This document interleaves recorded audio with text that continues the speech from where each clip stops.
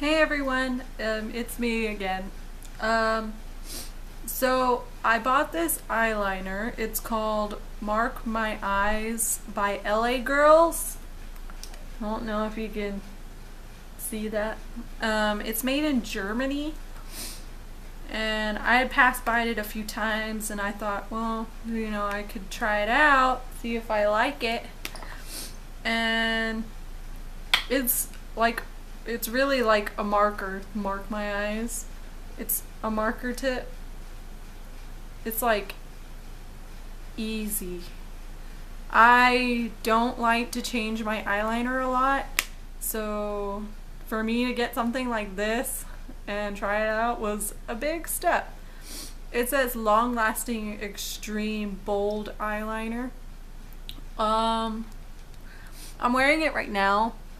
I don't know if you could see it. See? It holds up pretty good. Now, 1 being the worst and 10 being like the ultimate best, I'm going to have to say it's a 7. I did another video on glitter tattoos, and I said that was an 8.5, and this one's a 7, being that it's not as dark as I'd like it to be. I don't think they make a darker one than this, because this is black LE711. I don't think they make a darker color of this. And when you put it on, it's easy to put on. I'll give it like points for that. But after a while, it kind of fades into a gray. So like every like 3 hours, you have to go reapply this because it just fades a little bit. Like I just put on mine like, I don't know, like an hour ago. And I'm sure it's probably starting to gray a little bit in some areas. Hold on, I have to turn on my webcam for my thing to see. Yeah, a little bit. Like, it's great for the waterline. It doesn't burn or anything. Well, people's eyes are different, so you could have a different opinion when you try it on and you're like, oh, my eye.